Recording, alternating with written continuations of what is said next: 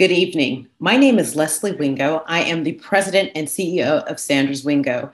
Thank you for being here this evening. So let's get started. Last January, I had the wonderful opportunity of meeting my friend and colleague, Mark Updegrove.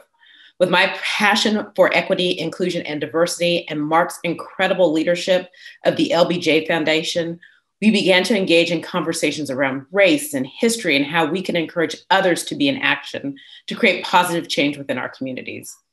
This change he and I both envisioned moved beyond tough conversations and would give people practical solutions in this historic moment of racial justice.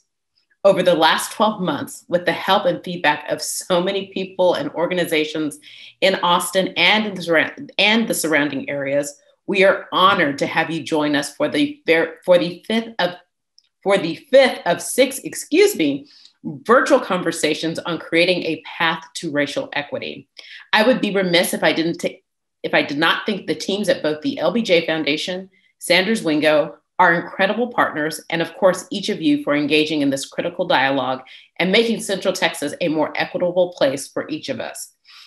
One exciting opportunity I would like to share with you is that each of you are invited to continue this conversation with the Central Texas Collective for Racial Equity, as they will host the Path to Equity, the after show, every Tuesday at 6 o'clock on Facebook Live. You can sign up and find additional information on Eventbrite. We are about to get started. And as we move through our discussion, I invite each of you to drop in questions in the Q&A function at the bottom of your screen. We will do our best to answer as many questions as possible. Now, it is my honor to introduce this evening's guests who are from Creative Action. And for those of you who are not familiar, Creative Action is an Austin, Texas-based nonprofit arts organization dedicated to inspiring creativity, unlocking potential, and transforming the lives of thousands of students every year. Through a suite of in-school, after-school, and community programs, Creative Action helps students of all ages become creative artists, courageous allies, critical thinkers, and confident leaders. Their creative programs, their team of skilled professional teaching artists help youth, parents, and the community find their voices and stand up to racial injustice through theater, film, and visual arts. And within their organization, they are passionately committed to being an anti-racist organization, dismantling white supremacy, and institutionalizing equity, justice, and belonging in all aspects of their company. Tonight's conversation will be moderated by Executive Director of Creative Action, Karen LaShelle. Thank you, Karen, and the entire team from Creative Action. We're happy to have you. Thank you so much for having us, Leslie. We're really excited to be here tonight. So as Leslie said, my name is Karen LaShelle, and I'm the Executive Director of Creative Action. And I use she, her pronouns. And I'm sharing my pronouns tonight, as will everyone, as a way to establish an inclusive and respectful environment where really everyone will be referred to in whatever way aligns with how they identify. So I'm thrilled that tonight we're joined by a group of incredible Creative Action young people and educators to discuss racial equity and racial justice and talk about how at Creative Action we really inspire youth and the community to take a stand. At Creative Action, we really believe in the next generation, and we know firsthand that young people provide us great hope for the future. So often in history, it really is young people who have helped solve problems, who've helped bridge communities and fight for systemic change. Like the youth who started March for Our Lives movement to advocate for gun safety, or Greta Thunberg, who's fighting for climate change, or most recently, Amanda Gorman, the youth poet laureate, who offered us all visions of hope and unity. Those all come to mind. But the truth is, there are incredible young people brimming with passion and a fight for justice in their hearts in every school. And the more that we really listen to the next generation about what they want, what they feel, what they envision, their lived experiences, the better that we really are. So I'm really pleased tonight to have many of my wonderful colleagues and some of our young people here, and I'd like for them to introduce themselves. So Dawn, would you introduce yourself, please? Good evening. I am Dawn Burnside. I use the pronouns Black woman. I am the Senior Director of Racial Justice and Equity, Racial Equity and Social Justice, long title at Creative Action. I'm responsible for making sure that each employee is treated equitable and I help create opportunities for Black artists. Hi, my name is Natalie Goodnow, and I use she, her pronouns. I'm a school-based program director at Creative Action, and in my role, I direct the programs that take place in schools and during the school day on Zoom these days, but of course not under different circumstances. We also lead teacher professional development and workshops for parents and caregivers so that they can be in the know about all the great things we're doing during the school day. Hi everyone, my name is Mickey Johnson and I use she, her pronouns. I am a 19-year-old young Black and Mexican woman. I was a part of the Creative Action Team programs for all 4 years of high school, and I'm now coming back as an intern. Right now in my internship, I've been focusing on the power of youth voice and just getting those connections and the communications started. Hi, y'all. I'm Luisa Nahar. I use she, her pronouns. I'm 19, and I am an alumni of Creative Action's teen art collective called Color Squad. And currently, I'm a first-year BFA student at the SMFA at Tufts University in Boston. Thank you, guys. Well, thank you for being here for this conversation. So tonight's conversation will be kind of a fishbowl where we'll really talk about creative action and tell you a little bit more about how we work and how we're really trying to impact the community. And we're going to give you 3 things that we're really going to focus on that we think are essential to allowing the next generation to make our world racially just, safer, and healthier for all.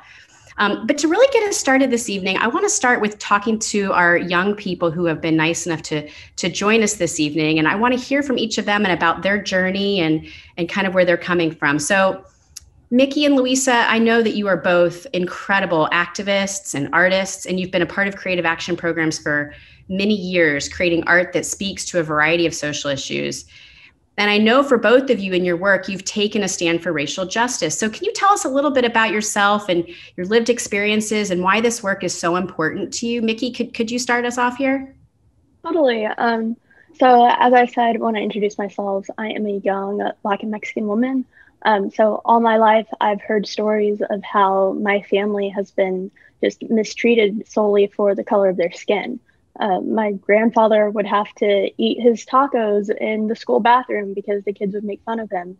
Or even when my grandma was getting her driver's license, they said, "You pass as white. Do you want me to put that down for you so you don't have any troubles?" So just my whole life, I've been faced with all of the unjustness of our world. So this work has always been important, and I've always wanted to make a change because no one should have to lie about themselves in order to feel safe. So that's just a little bit of why I'm here today and doing what I'm doing. Thanks, Mickey. What about you, Luisa? Yeah, so I grew up, I'm Mexican and I grew up with a brown dad, but I'm very white passing. And so I kind of grew up seeing with an emphasis on my own privileges versus how he's treated within everyday society. And so I think I've always been passionate about addressing inequities that I see around me. And I think that's a similar feeling to a lot of young people at this time.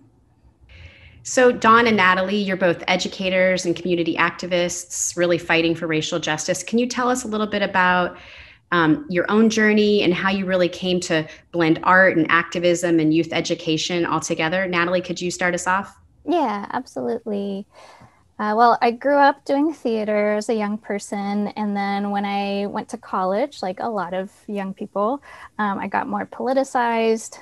For me, it kind of started with learning about Chicano theater, and that led me to the Chicano movement and Chicana feminism and just kind of a whole world of different social justice issues.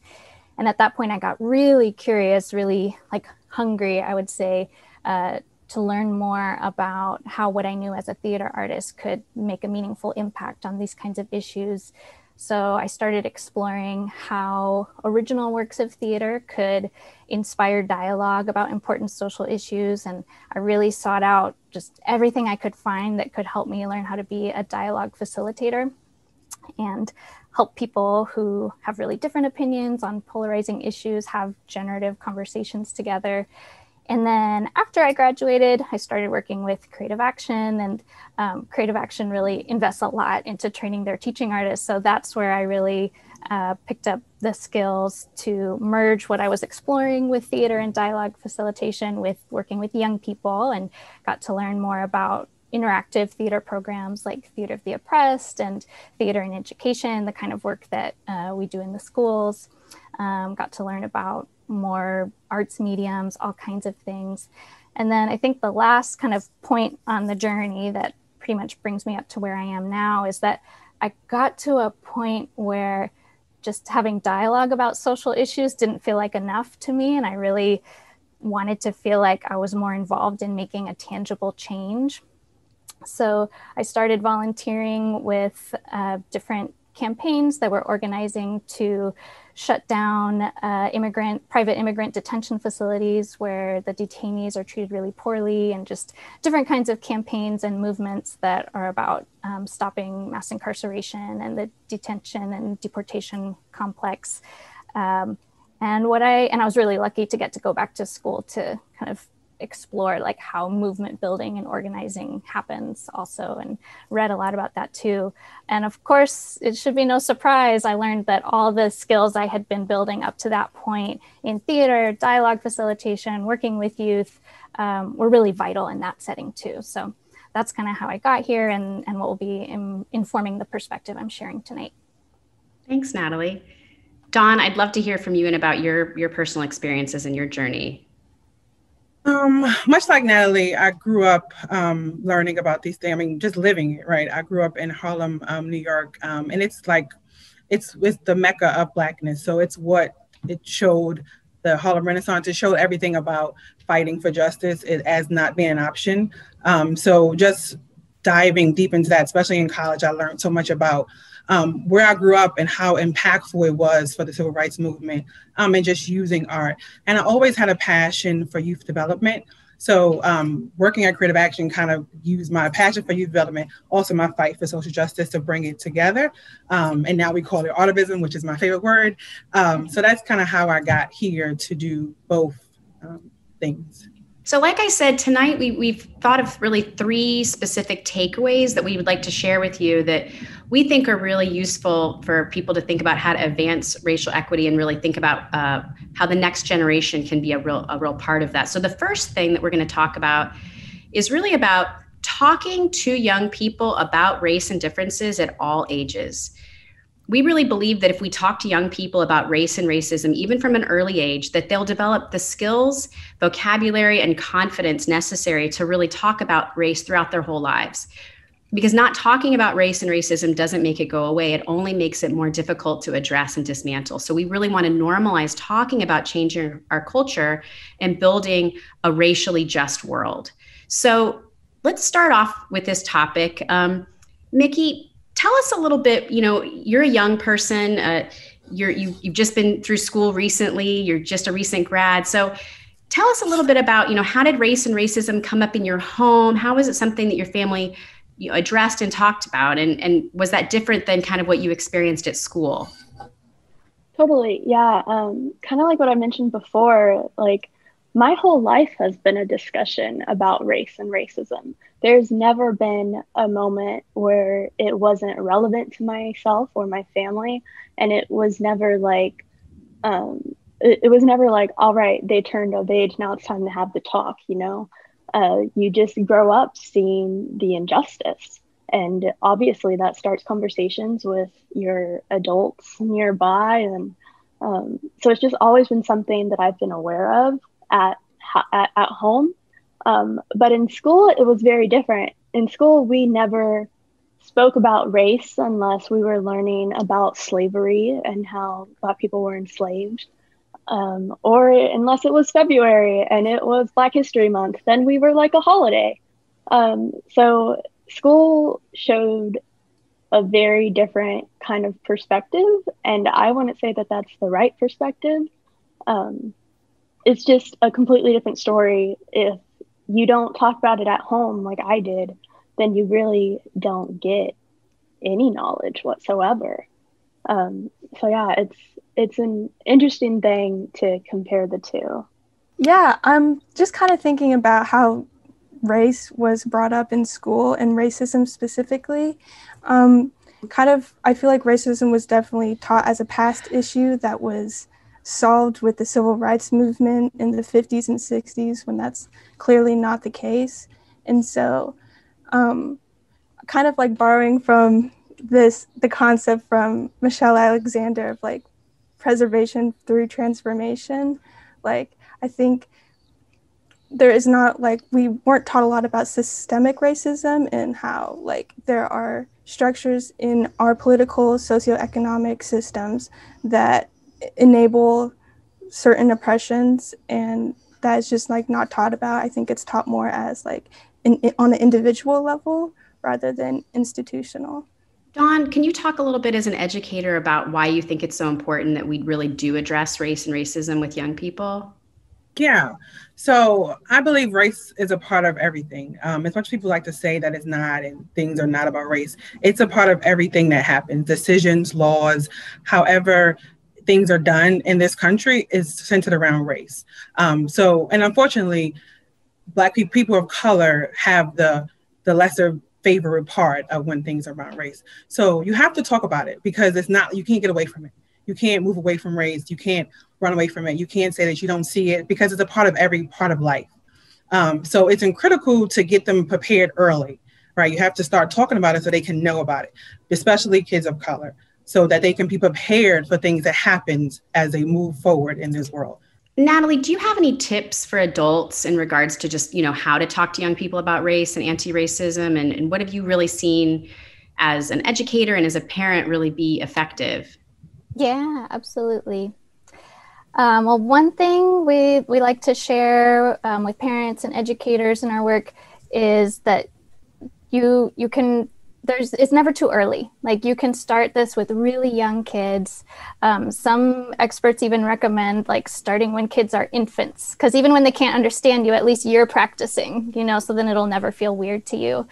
But even with really young kids, you can do things like just helping them notice what's going on around them, just modeling how you might name it. So even with pre-K kids, you could do something along the lines of, when you're reading a picture book together, if there's representations of, diverse folks in the book, talk about, oh, look at all these different skin colors. Isn't that beautiful that people come in so many different colors? Like, oh, which one looks more like my skin? Which one looks more like your skin? Which one looks like chocolate? Which one looks like honey? So just kind of make it fun and playful and remove this weird taboo around it. There's nothing bad about having different skin colors, of course, and naming that.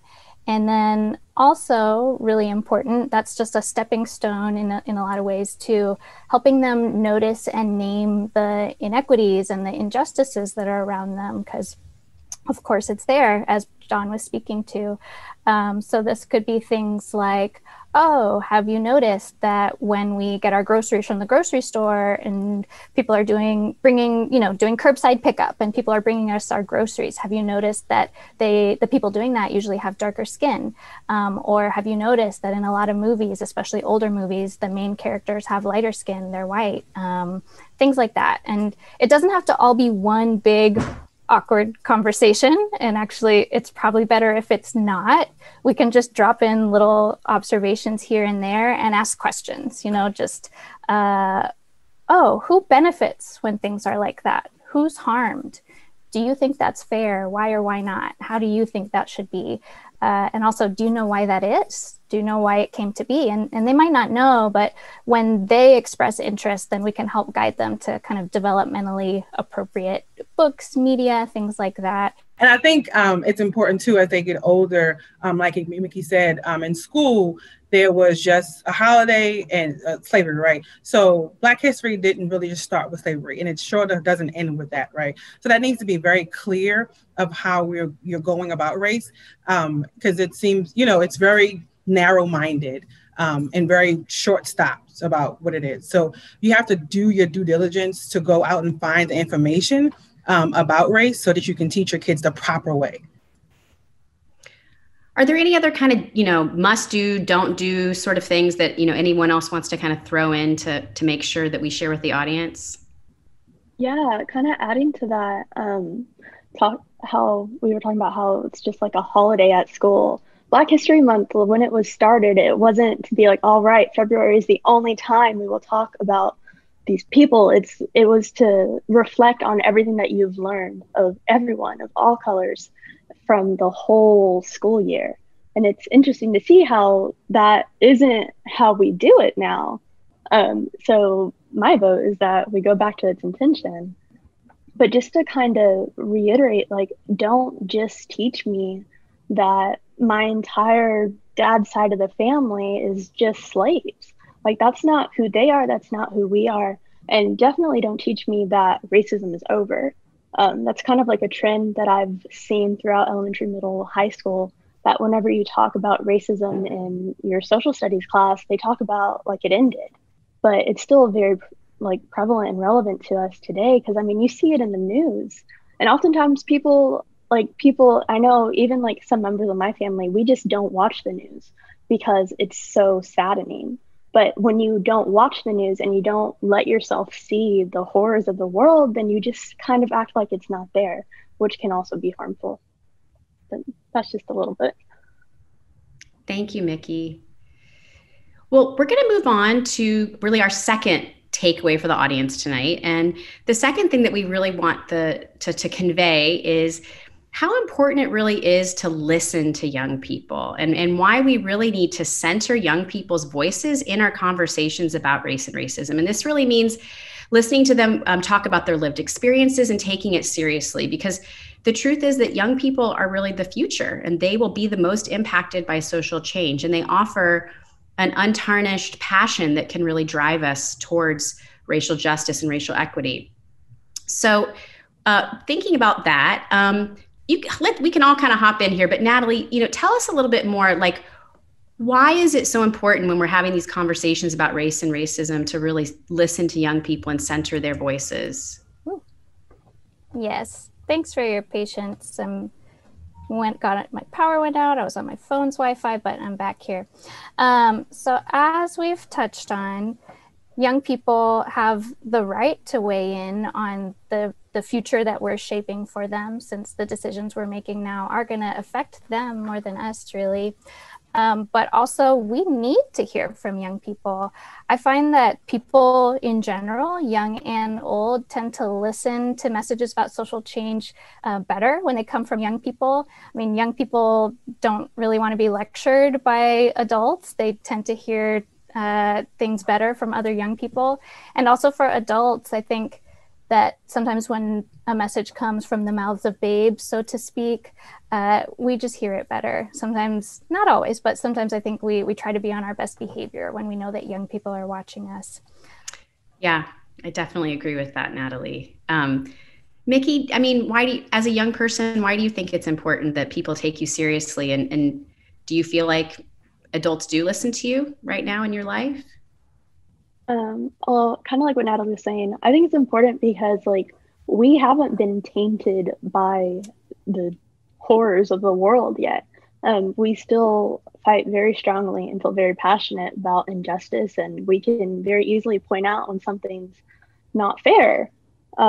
So we haven't been stuck in a world of just cruelty for so long that we feel like anything we do won't change it. We strongly believe in ourselves, that we can make this change. So it's important to just kind of, as an adult listening to us, or maybe on the verge of listening to us, just to kind of like think to yourself, like, okay, hey, they may actually know what they're talking about. Like, just because what we say might not be the norm, or might not be what the tradition is, it doesn't mean that what we're saying doesn't have truth to it.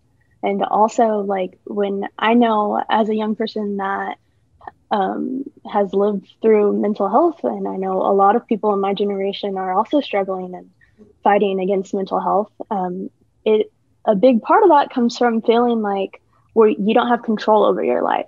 It feels like everyone around you, like, you're developing into this young adult, and as soon as you turn 18, everything legal says you're an adult now.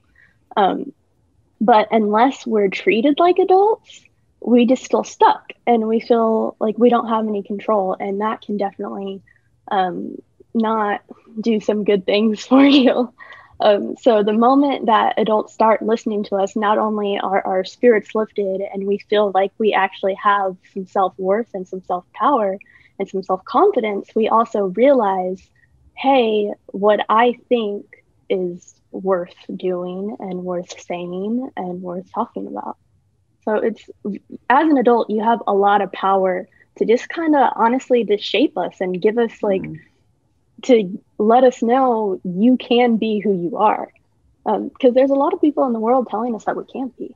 So it's important for you as an adult to make sure that we understand that. What about you, Louisa? Tell us, like, when you find you're in a space where adults are really listening to young people, like, how does that make you feel? How does it change the experience for you?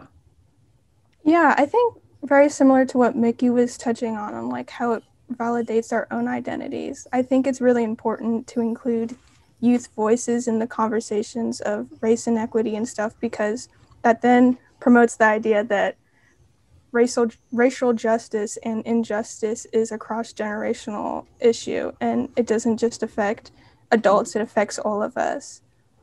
So Dawn, tell us, what are some of the ways that adults can really be sure they are listening to young people and kind of have their pulse on what's happening for young people in our communities? Social media, right? That's where those young kids live, right? They have social media brains. They make impacts. They write, and they don't just use it for entertainment all the time. They use it for, powerful messages. So you listen to them on the platforms that they're using. There's another example. I just saw a video of a school district in Washington, D.C., where kids went to the school board because they wanted better bathrooms and better school lunch for their school districts. And they did polling and they talked to their peers and they went to that school board and they demanded it. So you have to listen to them, but they did that all through social media, right? They use what they have. So follow kids, follow influencers, you listen to what they're saying on those platforms. So the third thing that we wanted to focus on tonight that we think can be a useful strategy for a pathway to racial equity is very close to home for all of us at Creative Action, because it's very central to really who we are. And that is that we really believe that you should use art, use creativity, use self-expression as strategies to advance racial justice. And we really believe that because we know, and from looking back in time, that social change most often really does begin with cultural change. And to advance racial equity, we can think about the media that we consume and we can create as ways to further our conversations about race. We can be intentional about the books we read, the media that we watch, the cultural events that we attend, to make sure that we're, really including a diversity of people and that differences are celebrated. And additionally, we can be thoughtful about choosing media that honors the excellence of Black, Indigenous, and people of color. So for us, creativity is a really a critical component of how we envision standing up for racial justice. So Dawn, I've heard you talk a lot about the history of art and the civil rights movement. We know that, what we're doing at Creative Action is nothing new, and what other organizations are doing is nothing new. So tell us a little bit about how art has impacted the fight for racial justice over the years, and why art has been such an important tool. I remember waking up on Saturday mornings, my grandmother playing James Brown and Black and I'm Proud, right? So that was a staple in my household. And that was just a song, but it wasn't just a song. It was about standing up and being proud to be Black, right? Because it wasn't a time where you could always be proud, because we were at a block, we lived in a neighborhood where Ronald Reagan said it was the worst Black in America, right? So being in that, and drugs and all the things and crime was associated with Blackness, right? So that song put a sense of pride inside of my family, listening to that. Also, writers like Humpty Cullen and, in the Harlem Renaissance, just showing up and using their art forms to make a stand. Maya Angelou, Langston Hughes, books, reading, when reading wasn't thing that we could do, right? Like people couldn't read.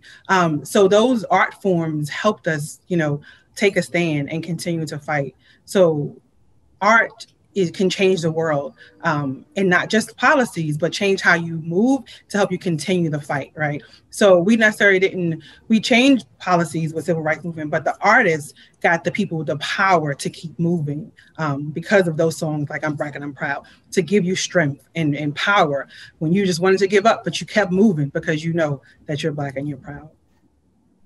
Thank you, Dawn.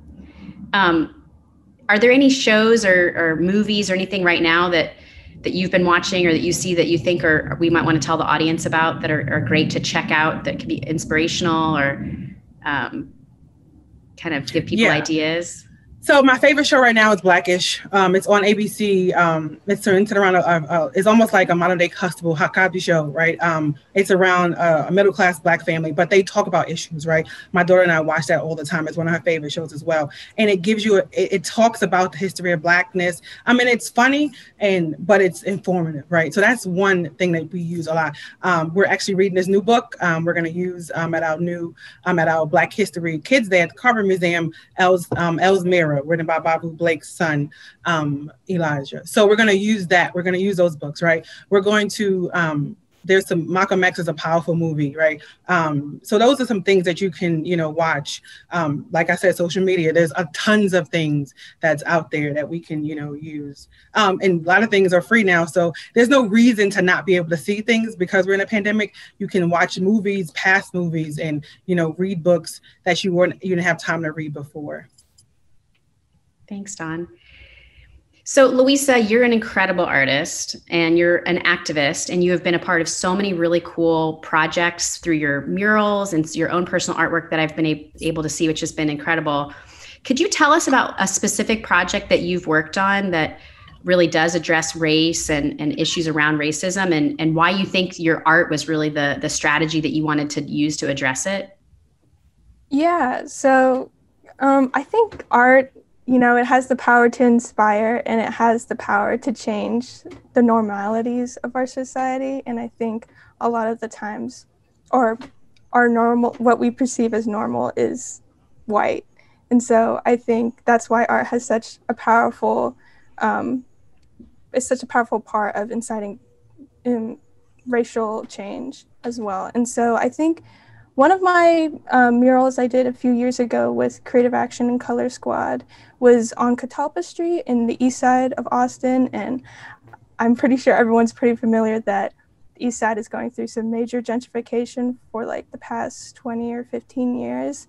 And so in this mural, what we really wanted to focus on was celebrating the historically Black and Latinx community that was there, but also presenting them in that community, in the present, and in the future of that community as well.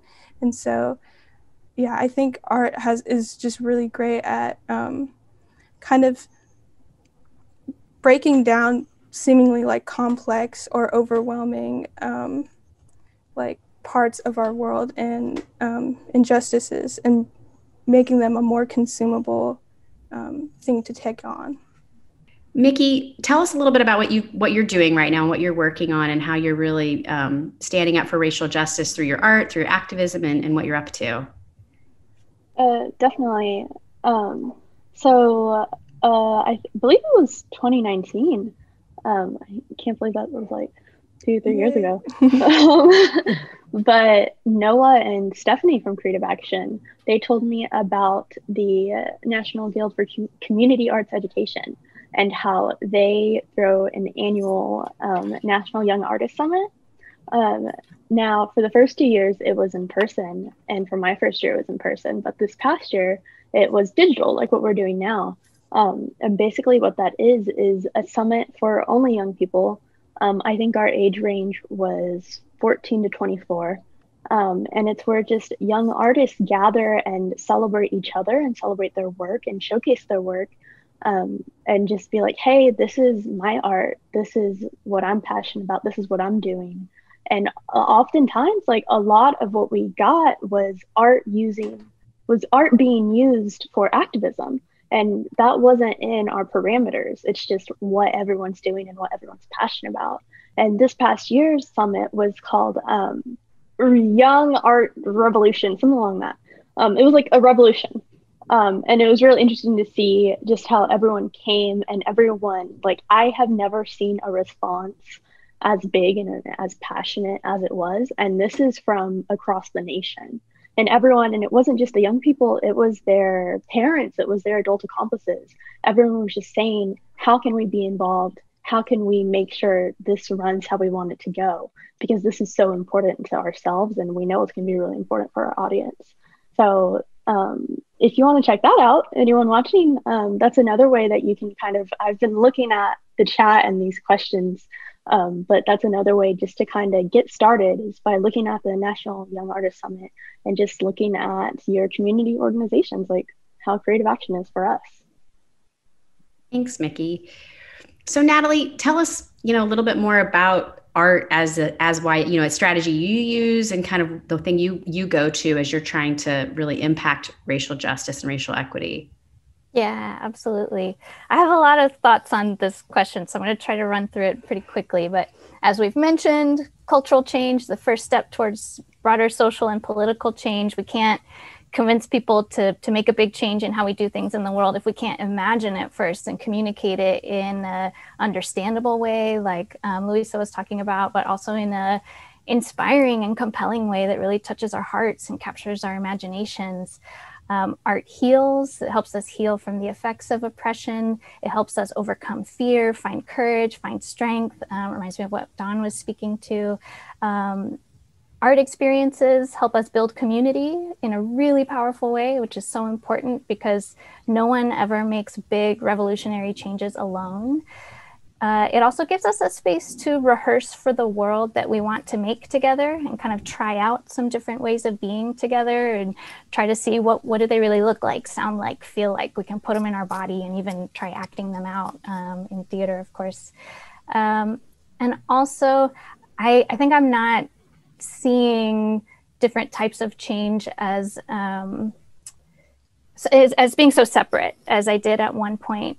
But even in like what some people think of as the real change, like the marches and the rallies and the sit-ins and protests and those kinds of things, even in those kinds of situations, bringing the artist's tools to that work really makes them more effective. Because if you've planned this big protest and you're only going to get a few little news clips or a few photographs in the news, we want to make sure those photographs or these clips are really, sharing the message we're trying to get across effectively.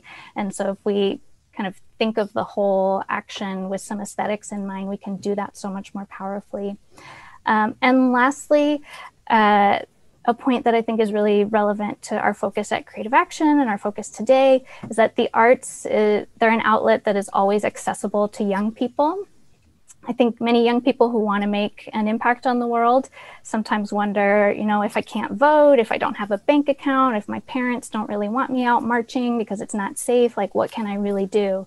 But the arts are always available to young people, and they're actually a really uniquely powerful way to make a change, especially coming from young people. So that's something we really need to help make the world into the one that young people deserve. Thanks, Natalie. Well, Dawn, Louisa, Mickey, any of you, do you have any other final thoughts or anything else you'd like to share before we move into our Q&A section of tonight's event? I definitely do. Let's hear it. Okay. Kind of also talking to like artivism and using art for activism and just all of that. I mean, I never thought about it. Like for a while, I just did art because it makes you feel good, It's a way to express yourself. But like, if you look around and like look at the cultural changes and just social changes that's happening, art is always there. Like there is not like one movement that has not used art, even going back like decades.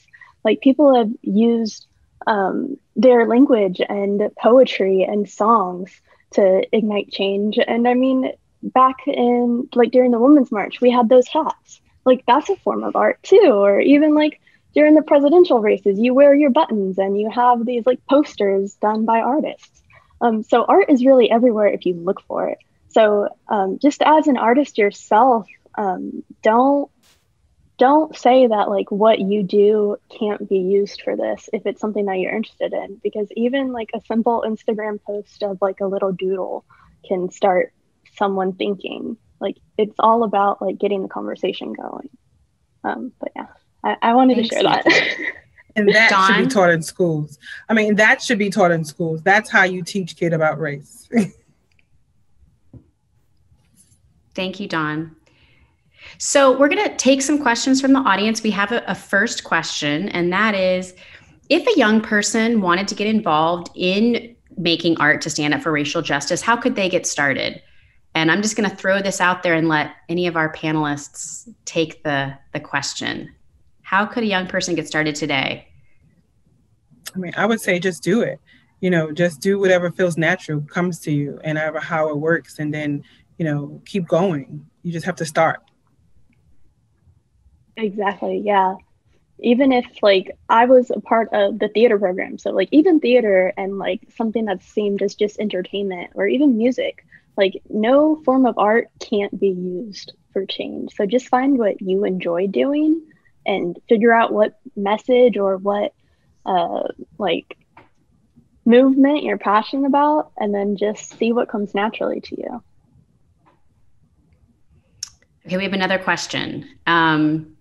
How do we work to bring in individuals into the movement who are not necessarily interested in change and they don't really see racial injustice as a problem and are comfortable with their socioeconomic status and privilege?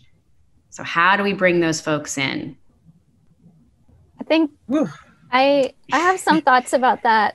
One thought I have is to not expect it to be quick, and don't expect it to be a one-time conversation and an overnight change. And I've found some ideas from the world of deep canvassing inspirational and helpful for me.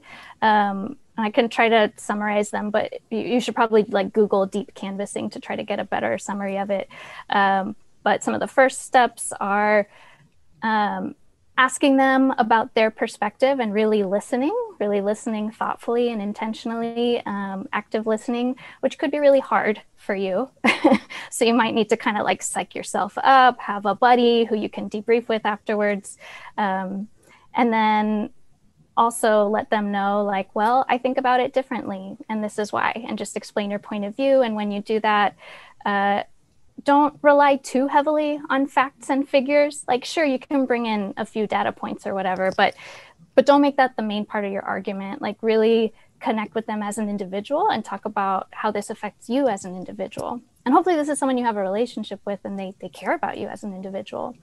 And then thank them for having the conversation and go to your debrief buddy and scream if you need to, if it was hard for you. And also don't spring it on them. Like, kind of, don't confront them at the dinner table in front of everybody. Like, set it up ahead of time. Like, hey, is there a time when we could both kind of hear each other out on where we're coming from on this? I would also say use resources like Undoing Racism or Beyond Diversity. Those trainings really, I saw some transformation happen in both of those trainings for people who were not even thinking about it. So use your resources. Also, just real quick, this made me think to our Power, Privilege, and Oppression workshop. And the question that like always comes up is like, how do I deal with people when they're being like difficult like that?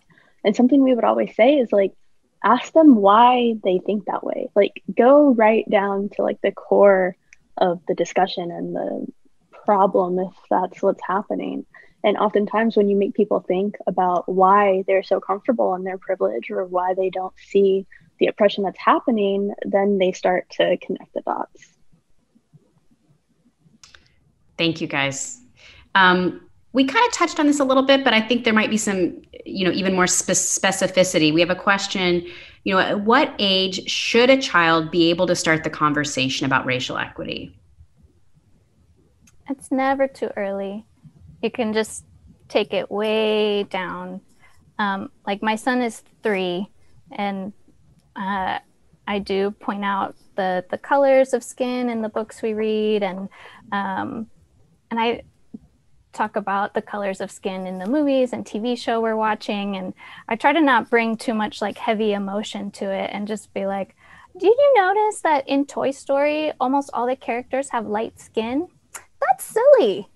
That's so silly. They should make movies where they show everybody, like you and me and Daddy and people with darker skin, all colors. I think that's what they should do. And then we just kind of move on because he's 3, he doesn't have much attention span for it, but just try to do it kind of on a regular basis.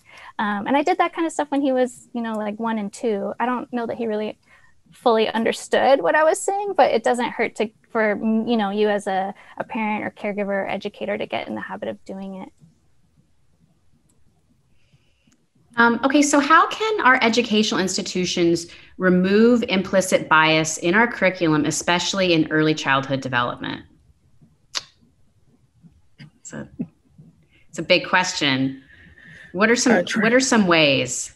Trainings, courageous conversation about race, really taking the time to train your teachers to understand history, to really understand that there is a bias. I guess you got to start there, right?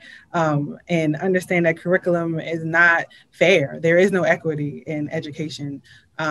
So start with changing curriculum, knowing that it's not designed for all kids and knowing that all kids don't think differently. I mean, do think differently. So, understanding that you have differences in culturally and, educational levels. So there's so many steps to take. But you got to start out by knowing that there is you have to start out by knowing that there's no equity in education. Right. Thank you, Dawn. Okay, we're going to go on to another question. And if anyone thinks of anything for these other questions as we go, we can certainly kind of jump around a little bit. But this might be a good question for Mickey and Louisa. The question is, do you have any recommendations for social media influencers to follow? Like, is there anybody that you like to follow that you think is inspirational or educational or can kind of help in our pursuit of racial equity? Let me look up some people I'm following and I'll drop them in the chat. Excellent. That's great. That's a great idea. Yeah. And and also we can follow up after this too. I know we were going to put together some resources of other organizations that also use art as a strategy for standing up for racial justice. Dawn, do you have any ideas, or Natalie, for particular social media people on Instagram, TikTok, et cetera, to follow that can be inspirational? Somebody just dropped in the chat, Amanda Gorman, which is a great one. Yeah. I think we talked about, there's more ideas in the chat. Yeah, y'all check out the chat. It's got lots of good stuff going on. Thank you, chat, for helping us. Yeah. Greta Thunberg posts funny things. I feel like Dawn might be more savvy with social media than me, so I'm gonna pass it off to you. Well, I think it's wherever you are, right? So, because my stuff might not be for where you are, right? So whoever you're into, yes, Michelle Obama, whoever, Stacey Adams, whoever you're interested in where you are, you got to follow, because, my following taste might be not the same as everybody else. And also just look at your For You page on TikTok. I mean, so many people, TikTok has brought just normal kids to the spotlight, and like we said, we have things to say and they're saying it.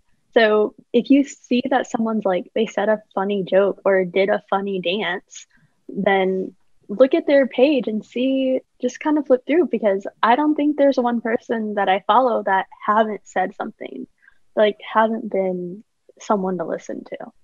And that being said, also, it made me think about when we were asked about the age to start talking about race. There's also this question that often comes up. It's at what age should we take youth seriously? And I know we were talking about turning 18 and when we start being considered adults, but there's no number for when you should take kids seriously. If there's a 5-year-old that's, I don't know, doing an interpretive dance about the news, then listen to that kid. This is my favorite thing to say, but you don't pay your plumber because there's some 45-year-old person. You pay your plumber because they fixed your pipes. So youth, if they're saying it, it doesn't matter their age, just listen to them. Thank you, Mickey. I like that. It sounds like the folks who are watching can't necessarily see the chat, so I'll just kind of shout out a few of these that have shown up for some different social media folks to follow. Rachel Cargill, Layla Said, and Laine Veni. So I'm sure there's a place we can continue to post these afterwards, but those are a few that just kind of popped up.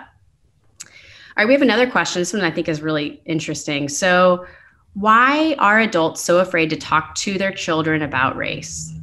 Why is it such a big, scary conversation for so many adults to talk to their kids? What do you guys think? Can I answer as a youth? Yeah, please. Absolutely. Honestly, I think it's because it's uncomfortable. The nation, and whether that be the powers that be, the whatever it is, we have made race something uncomfortable to talk about. Well, that shouldn't be a thing. Like racism shouldn't be a thing within itself. But because it is, people with privilege, and I mean, I know I have some privilege myself, and even I have like uncomfy feelings when we talk about serious topics. But it's just, if you're uncomfortable, then you should probably be talking about it. Like, if you feel that, then know you're doing what you should be doing.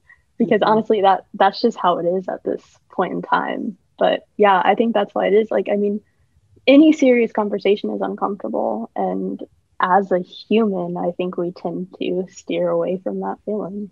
Yeah, I think sometimes people think if they acknowledge race, then that in itself is racist. And I hope we've just made it clear tonight that's not the case. It's actually anti-racist to go ahead and acknowledge race and the impact it's had on our lives so we can do something about it. And I think also, particularly for folks caring for young people of color, we have a lot of our own baggage around it, and we have a lot of painful memories, and it can be really hard to think about ushering the young people we love so much into a world that is prepared to be so cruel to them. So sometimes we have to really work through some of our own baggage. I think, and maybe I should just shift to I language, because I feel like I know perfectly well this is something my son needs from me to be able to navigate the challenges that he faces in his life. But and you know, now we're at a point where we're critically analyzing Toy Story, what have you, but I really did have to kind of push through some stuff and like learn some new coping mechanisms of deep breathing and stuff to just work through the grief and the fear and the rage that I had. I just saw someone comment on the chat, they don't want to mess up their kids. But I think you do your kids a disservice if you don't talk about race, because then they learn it in other places, and then you're not prepared for the conversations, not prepared for the emotions, you're not prepared for anything, and neither are they. So you have to get past yourself and talk about it, and how you want to, how do you want to navigate the conversation, and how you want them to hear it outside if you don't talk about it. And one thing I would, you go, Mickey. Okay. And just coming from my own experience, like my parents censored a lot as a kid, and a lot of that was fruitful, and it was a good thing, because when you're young, some things are just too hard to know is happening. Like, you don't want to go to sleep every night knowing that there's like real bad guys out there. You want that to be some fantasy world. But at a certain point, censorship, as you can see in the media, becomes bad. So you just, like, as a parent, and I say this because I'm a big sister to 3 younger brothers. And so I just see that being a sister, that there's a lot of things that I'm like, I don't want you to know that yet. Like, why do you know this? Like, no. But also I have to think about my life, and just for them, like, am I doing them a disservice? Are we doing them a disservice by not letting them know the truth of just the harsh parts of the world? Like, yeah, the world is great. The world is beautiful. So if you're wondering, like, should I tell them these bad things? Just make sure you balance it out with all the good things too. Oh, Mickey, you read my mind. That was exactly what I was going to say. Yeah, when we do dip into those rough things, like, we can build our capacity to face hard things by really experiencing and cultivating as much joy as we possibly can. And yes, we need to share stories of racial injustice, but we also need to share stories of Black, Indigenous, and people of color's resilience and beauty and joy, and just boost that, like pump up the volume on that as much as possible. Yeah, I agree. That's why that Black and I'm Proud song really does, it stuck in my mind for so long, because it made me feel proud of being Black, and not, as the media looking at TV would make me feel like I'm ashamed or I'm, less than. So you have to find joy. Well, speaking of joy and hope and kind of some of the more positive things, I mean, what are some things that you see going on in the Austin area right now that give you a sense of hope and joy for for our area and kind of moving in a more positive direction? Is there anything that you've seen that makes you feel hopeful and good? Honestly, just right now in the chat, I don't know if we can call out who said it, but someone said that their 10-year-old daughter is listening in too. Like, what? That's amazing. That's why I was like, thank you so much for that. That's awesome. It makes me so happy. There's some. Oh, go ahead, Lisa. No, it's okay, Dawn. You go. Well, there's some amazing organizations in Austin that's doing some stuff, like Six Square. They're doing some amazing things in the community. Austin Justice Coalition. There's some things that's happening that is bringing joy and greatness to the Black community. So you just have to look out and see what's happening. But there is joy there. You have to follow it. Yeah, I was just going to say creative action. I mean, it's been so great in like giving me the tools to like start addressing these topics and like, I don't know, finding my own voice like as an artist and combining that with like other parts of my identity as well, and like not knowing, like figuring out that it doesn't have to all be separate parts of my life. And I don't know, I've just been completely grateful for what Creative Action has done for me as a young person going into this world. Well, we're grateful for you, Louisa, and for you, Mickey, and for you, Dawn, and for you, Natalie, and for all of the vulnerability and passion and insight and wisdom that you bring every day to all of our work, as well as tonight. I hope it's been a really great conversation for everyone out there to hear and kind of listen in on. I know that it was wonderful for me to just get a chance to talk to everybody about these topics and for us to really think about how we can be intentional with the way that we engage young people in topics around racial justice and include them as we stand up. We are going to wrap up for this evening. I know there is a post-show opportunity to kind of continue the conversation, and I think the link is out there. Please visit Creative Action's website. We have a lot of really incredible programs that are going on that teens can get involved in, that families can participate in. Dawn's hosting an incredible Black History Month event in a few weeks. We have a music and movement event. We have all kinds of really cool things that you can use to engage young people in learning more about racial justice and how to stand up. So thank you so much.